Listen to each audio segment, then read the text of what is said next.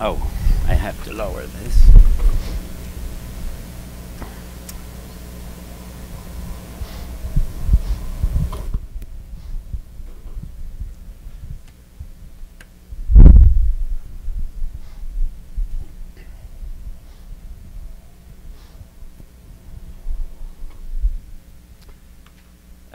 So as I said, that really even angular magnification is more useful when we use optical instruments to characterize this instrument than linear magnification. We use linear magnification mainly if we want in situations indeed like the one which we discussed yesterday, that we wanted to project a slide on the screen. So over there we were interested in linear magnifications, which is referred only as magnification. Now, but if we use an instrument to observe or to magnify object which we want to observe, then angular magnification is much more useful. And as an example, let's take a look how a magnifying glass works and what kind of magnification we can expect from a magnifying glass. If we do not have magnifying glass, that the most favorable, because whenever we actually talk about angular magnification, we try to compare angle at which we observe object through the optical instrument with the most favorable configuration without any instrument. Well, now think about what is the most favorable configuration to look, let's say, at text without magnifying glass. Where would you put the book? Where? I can't hear you. Of the eye? Well, right now we have only the eye lens. Yeah. So if I look at this text, where should I put the text so that I see, or a page, so that I see as many details as I can? The most favorable location of the page. At what location? Center of what? Well, don't you remember what I said the focal point of an eye is? Well, it's variable, but it varies in what range? Focal point has to be, focal point is closer to the lens, eye lens than retina. It is just 2 centimeters with something away. So saying that the most favorable location for page to read it is at the focal point, it means to put it like that. About 2.5 centimeters away from the lens. Now who is going to read the page like that? Not, it would have to be very nearsighted person. And we won't be able to read that. Actually, if we were able to read it that way, we would see it indeed much better. Problem is that we cannot focus our eyes on the object that close. So,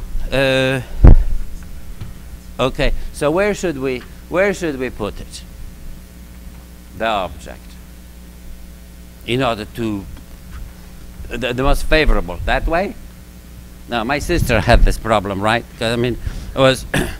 She became farsighted and she had to put it this way, and then she couldn't read because text appeared to be too small. Okay, thanks. Well, we should place it around near point of the person, near point of the eye, about this far. So the most favorable location for the object without, well, actually it is already on the screen. In order to see it best, most details, we would have to place the object close, well, at the distance approximately equal to the near point. And actually, if Sherlock Holmes looked at the details without magnifying glass, this is how he would look at that. I mean, if there is some kind of detail over there, he would try to do it like this without glass. And actually, I think he did it on the movie. Yeah, something. Right? All right. So let's say that object has a particular dimension, a particular size. So let's say that it has size h, and let's see in what angle we would see it if we didn't need the magnifying. I mean, without anything. This is the angle in which we would see it. Now, how big is this angle? And usually it is that when we look at objects, they are in a relatively small angles.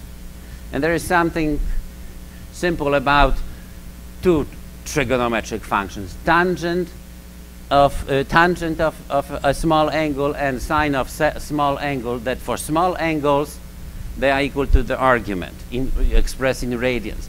So actually this angle, tangent of this angle, is equal to height of the object divided by the length distance from the eye to the object.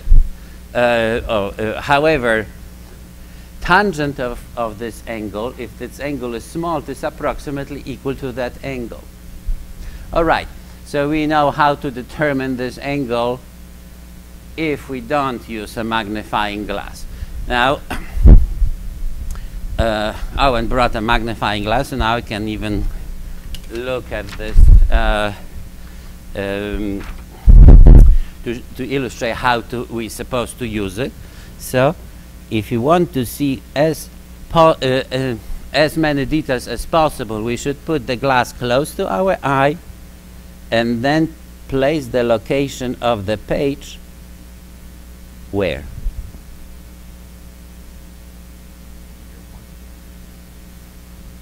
Well, a near point, I mean, where's my near point?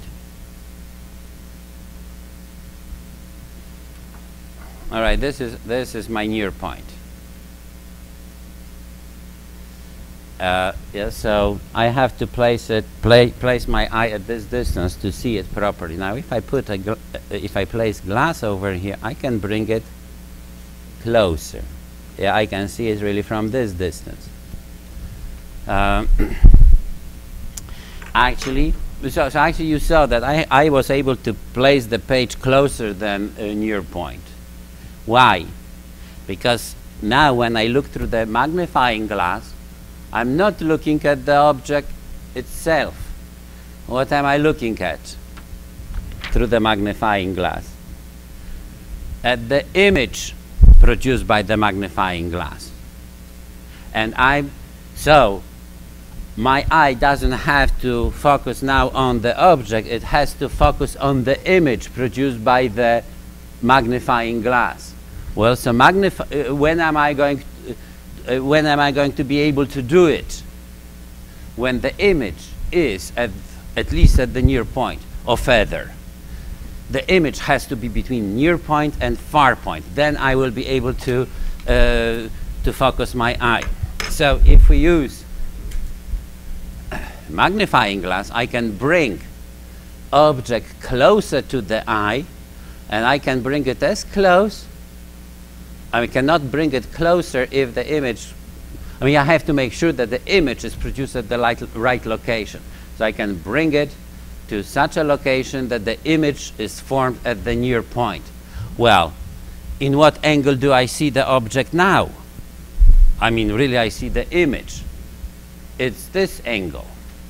And I can always use chief ray to think about the angle. So magnification requires that I compare these two angles. All right.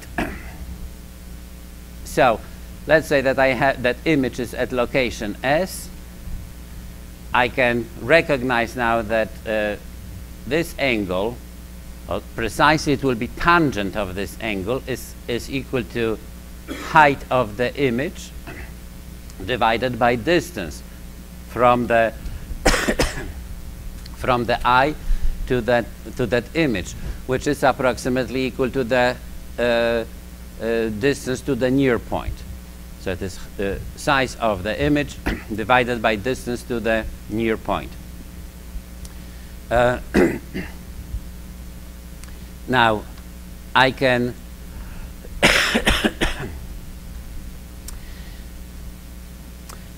I can actually recognize that these two triangles, this triangle and this triangle, are similar.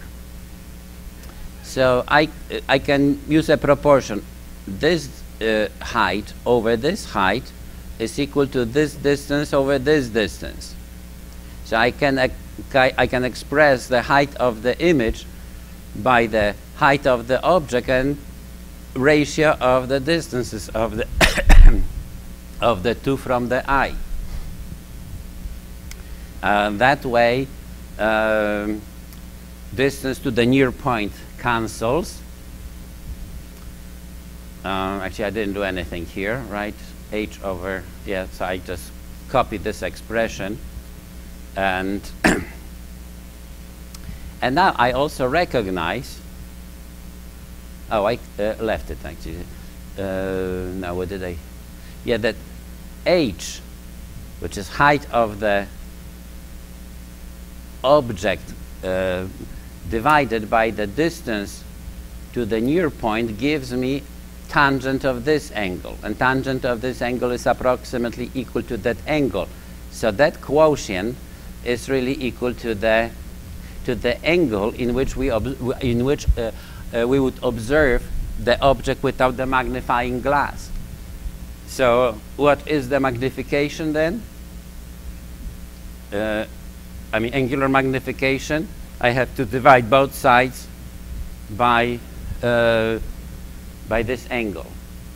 So I can recognize that angular magnification is equal to the ratio of the distance to the near point of the eye over the distance at which we can place the object with the magnifying glass.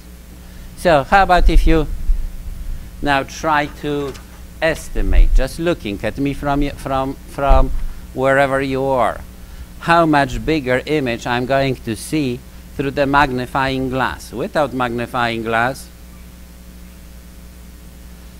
I can see it now. All right? So observe me. And now I'm going to use the magnifying glass. And now I see it right. How many times the magnifying glass increased the angle in which I saw the object? About 3 times. How Adam figured it out? Because without glass, I have to place the object at a distance of about 30 centimeters. Now when I put the glass, I can bring it to 10 centimeters, right? So it means that that it magnified 3 times. Actually, if we were able, because we don't necessarily have to use a magnifying glass to bring the object closer. If you make a tiny hole in piece of paper, something like this.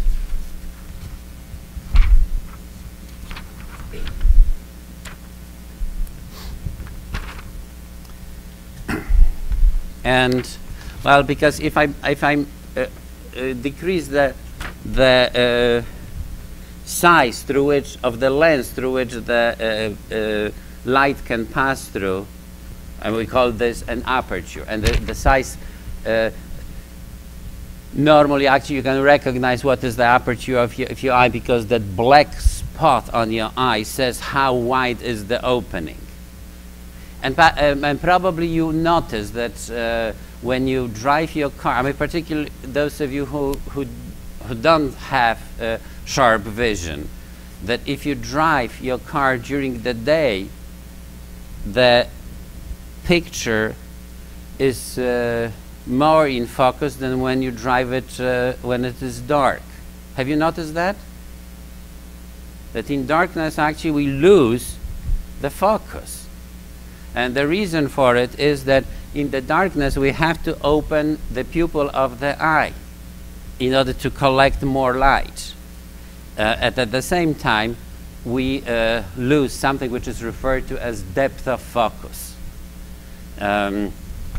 So by making a tiny hole in a piece of paper and bringing it close to the eye, I suppress my body to adjust the aperture of the eye.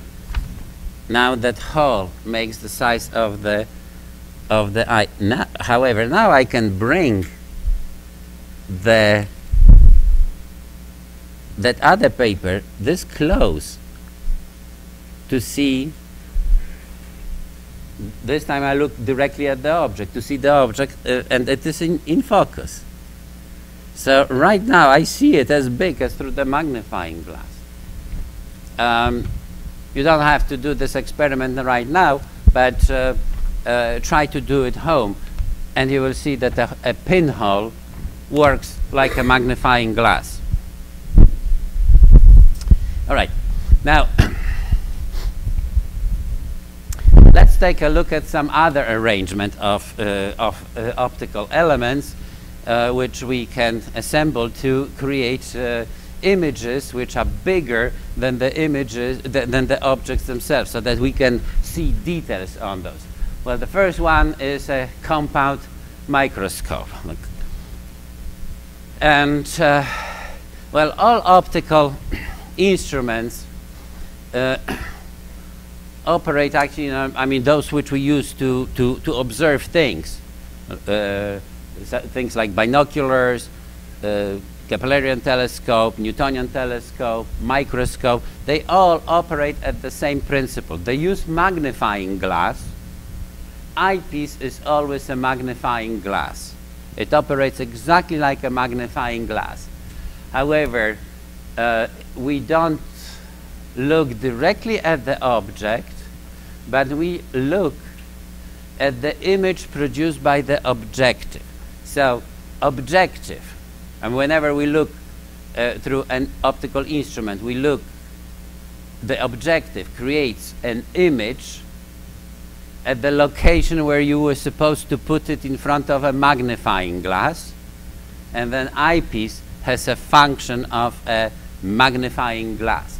So let's take a look at this, how a microscope works. So let's say that here we have a specimen. So objective produces the first image, and in a microscope, since we look at the objects which we can carry around, we place the object in such a location with respect to the objective that the objective makes an image which is bigger than the specimen itself. So the objective itself magnifies. We have a linear magnification due to objective. Now, eyepiece works like a magnifying glass, and we look at this object now. The image formed by the objective is the object for the eyepiece.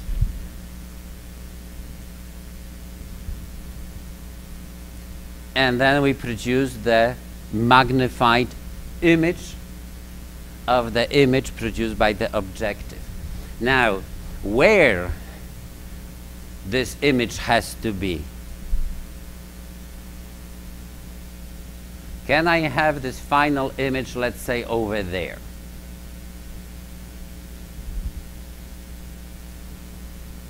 Why not? Well, I mean, how about here?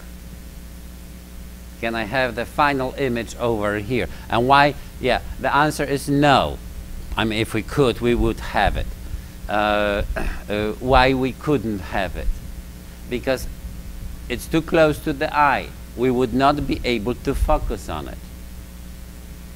We have to place the image, the final image, not closer than the near point. The final image has to be between near point and far point of the eye. And actually, no matter where it is, we would see it in the same angle, and because the angle in which we see this final image is determined by the chief ray and the principal axis of the eyepiece. This is the angle at which we see the final image. So no matter if it is at the near point of or at infinity, we will always see at the same angle. And actually, if we do not use two eyes, we couldn't recognize how far it is. We recognize how far objects are because we have two eyes, and we use a phenomenon which is called parallaxis, but it's a digression. All right, let's now try to evaluate what kind of magnification we get in a microscope depending on this, what kind of lenses we have. And, well, we are interested more in that angular magnification, although in case of microscope it doesn't matter if they both are approximately equal, because I can recognize that this angle is equal approximately to tangent of this angle, and it's going to be equal to the size of the final image divided by the distance from the eye to this point. And this point will be approximately near point of the eye.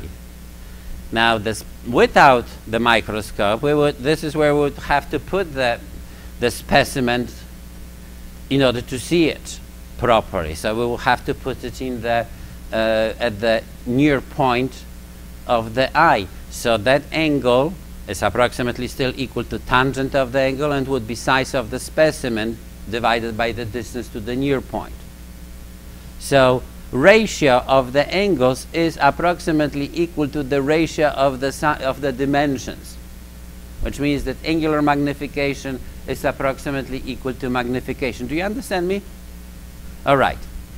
But I want now to concentrate on angular magnification, and actually I prefer that you remember this formula, that the formula from the book. Both formulas are approximate, and we will know what kind of approximation we are going to use. But that one is more intuitive and simpler on top of it. The one which I want you to use. All right. So magnification is, by definition, equal to the angle at which we see the final image produced by the microscope divided by the angle in which we would see the specimen in the most favorable configuration. All right. Now, this angle is the angle in which we see the specimen. Now, when we use magnifying glass, the specimen is supposed to be placed very close to the focal point of the lens. It is slightly closer than the focal point, but almost at the focal point. So I can say that the distance from the image produced by the objective to the eyepiece is approximately equal to the focal length of the eyepiece. By h prime I mark the height of the image produced by the objective. So this gives me angle in which I see the final image. I still recognize that I have two similar triangles here. This one and this one. These two triangles are similar, so tangent of this angle I could take it that it is height of the final image divided by this distance, but it is also equal to height of the image formed by the objective divided by the distance of the image produced by the objective from the eyepiece. Now let's take a look at the angle in which we would see the specimen. So it will be height of the specimen divided by what distance? The most favorable location of the specimen, distance to the most favorable location. What would be that distance? It will be distance to the near point. Now, have you seen microscopes? How long are they? Optical microscopes. This long? No. This long? About this long, right? Which means that it is approximately equal to the distance to the near point. Yeah, because in order to see the specimen in the most favorable configuration, we would have to put it at the near point. It happens to be approximately equal to the length of the microscope. And actually, if you move the slide from underneath the microscope, you can still, do you recall, I mean, probably all of you have used a microscope, that you can look at the specimen. You can focus on that slide. And then you put it in and see through the microscope a magnified image. All right. Now, I will try to manipulate these formulas in such a way that in order to get rid of the dimensions of the specimen and the image produced by the first lens. Well, I can recognize now that these two triangles are also similar. This one and this one, which means that ratio of the height of the specimen divided by the distance from the objective to the specimen is equal to the height of the image produced by the specimen divided by the distance from the specimen to the objective. Now, when we design microscope, we design it in such a way that this image is produced very close to the lens. So actually, this distance, I mean, on the drawing it is not as obvious, but this distance over here is approximately equal to the length of the microscope. Now, how did I do over here? Hold on. So I left this one like it was. I copied focal length of the eyepiece. All right, and I express now h prime, which is this height, by this height, and approximate ratio of the two distances, this one and this one. Now, I said that this one is approximately equal to the length of the microscope, and this one is very close to the focal length of the objective. So because of that, I'm getting now length of the microscope and focal length of the objective. And so if I multiply this height by ratio of this distance over this distance, I will get height of the image. And I got, right, and so I substituted this height of the image, and I can cancel height of the image and get magnification for the microscope. Approximate magnification of the microscope depends on the focal length of both objective and the eyepiece and square of the length of the microscope. All right, now let's take a look at another optical instrument, a Keplerian telescope. Keplerian telescope, it also has objective and eyepiece. And objective creates an image in front of the eyepiece, and eyepiece is used the same way as a magnifying glass. So,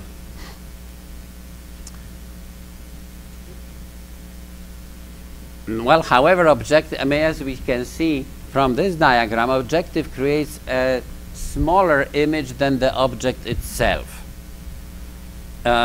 Could we now make it so that it's bigger? Why? Because it is kind of disadvantage that the image formed by the objective, because in the microscope we really made objective in such a way that it produced an image as big as possible. Why we don't do it in the Keplerian telescope? Yeah, Andrew? So what?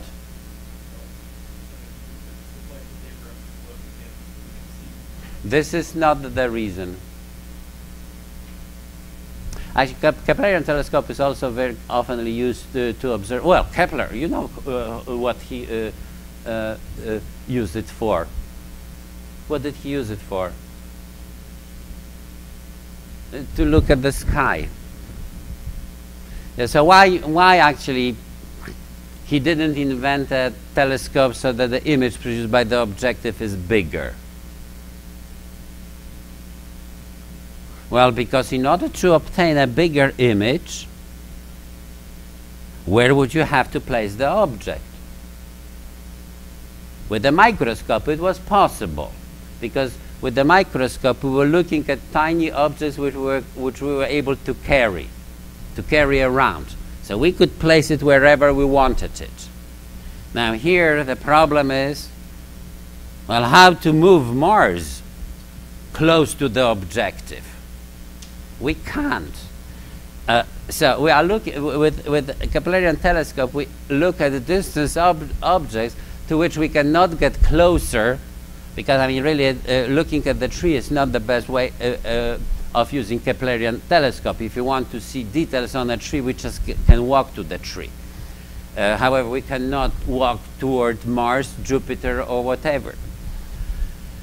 All right. So objective produces an image, and approximately try to figure out where it produces the image. Well, we are looking at an object which is far, far away, approximately at infinity. Well, so if an object is at infinity, where the image is formed? If we look at the length equation, we will have 1 over infinity plus 1 over position of the image is supposed to be equal to 1 over focal length of the objective, which means that the image is formed approximately at the focal point of the objective. Do you understand it? All right. Now eyepiece again works like a magnifying glass, and I marked actually only, I didn't mark the entire diagram, but just the chief ray. I know that the image has to be produced somewhere. I mean, the image of the top of the tree has to be produced somewhere along this chief ray. And it doesn't matter really where, as long as we can focus on that image. And when we can focus on that final image, when it is produced between the near point of the eye and far point of the eye. For a normal person, actually, we can assume that that image is even produced at the same location as the initial object. All right, let's now try to find magnification of such a system. So we have to compare angle at which we see the final image with the angle at which we would see the object at the most favorable configuration. Now, most favorable configuration, unfortunately, is that that object is still far, far away. I cannot bring Mars closer to my eye. So it has to be where it is. All right, so let's now take a look at what angle we observe this one. And we can recognize actually that this triangle is similar to this triangle. So that angle theta prime is actually height of the image produced by the objective divided by the distance from the eyepiece to that image produced by the objective. And the image is supposed to produce the objective is supposed to produce the image very close to the focal point of the eyepiece. So approximately I can write down that it's height of that image produced by the objective divided by the by focal length of the eyepiece. Now, how would we see, at what angle would we see the object without the telescope? I can imagine that actually that I have my eye over here, because length of the telescope is usually very small compared to the distance from you to the object which you observe. So it doesn't matter if you move forward half a meter or not, which means that this angle is the angle at which we would observe object without the telescope. So it's this height divided by this distance. I can recognize now that these two triangles are similar, so it's also height of this image divided by the distance of the image to the objective. Now the image is formed almost at the focal point of the objective, so this distance is focal length. So I can write down that this is h prime divided by the focal length of the objective.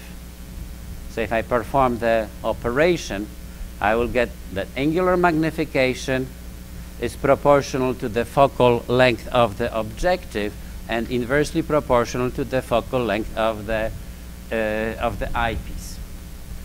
Now the minus sign says that the image is inverted. So how telescopes are built? We have two. I mean, think what kind of lenses we would need to use. If I use two identical lenses, how strong would be this telescope? What would be the magnification of a telescope which has objective and eyepiece of the same focal with the same focal length? 1, right? Precisely -1. All right. So how good is this telescope? It's not good. With telescope, I would see the image on the telescope would only invert the image, but it would not magnify the images. So how to make it so that it magnifies?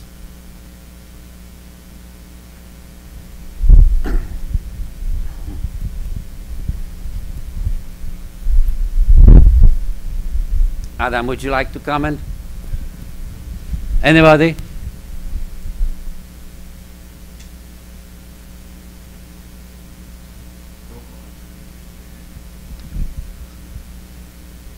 It's not O stands now for objective.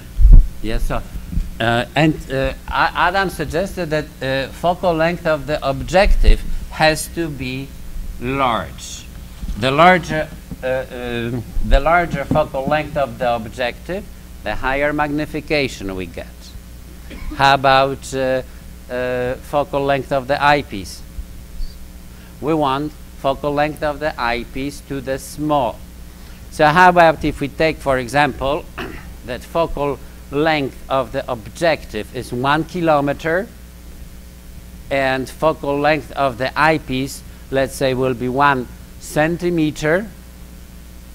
What would be the magnification of this telescope? 10,000. 100,000. 100,000 times. However, we don't have such a telescope. Why not?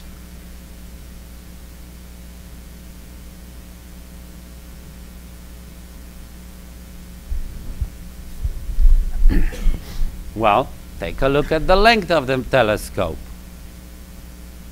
Compare length of the telescope with the focal length of the objective. Which one is, how they compare? They are almost equal, right? So the length of the telescope is approximately equal to the focal length of the objective. So if I wanted to have an objective which has focal length of 1 kilometer, it means that I will have to take a telescope which is 1 kilometer long. How are we going to carry it around? Now, have you seen telescopes? I mean, these telescopes, which have 2 lenses. You can even probably get them in hardware stores as toys. How long are they? Yes, Brian? About a meter, about this long. Right. Yeah, so let's say that it means that the focal length of the objective of the order of 1 meter is reasonable. If I take now an eyepiece which has focal length of 1 centimeter, what would be magnification of such a telescope? About 100. All right. And this is a reasonable telescope. Well, actually, I intended that we design an optical instrument, but I don't have enough time, so we will do it tomorrow. However, you can think about it. Yeah, because what is the disadvantage of using Keplerian telescope to look at object around? The disadvantage is that it inverts the final image, so you would see things upside down. And actually, if you go to a toy store where you see where you can see telescopes, you would recognize that they invert the image. Well, if you look at Saturn or Jupiter, it doesn't matter which way you look at that. I mean, few hours later, it is going to turn around anyway. However, if we want to spot birds, this one is not good, because all birds would be upside down. What do we use to observe birds? Binoculars, correct. So I was thinking that we can figure out how to design binoculars, but since the time is over, why don't you think in the meantime, and tomorrow, maybe I will ask somebody to the whiteboard to show their design of binoculars. Now, before you actually go and Google it out, I suggest that you really think how to do it. And the best way is to imagine, to draw ray diagram. Let me even give you a hint. So it will also have objective and eyepiece. Now, however, what you want to see, well, is that you have to use such an eyepiece that the final image is oriented in the same direction as the object. So draw a ray diagram assuming that this one is up. Figure out where would you have to put the eyepiece and what type of an eyepiece to get such an optical instrument. All right, thank you very much.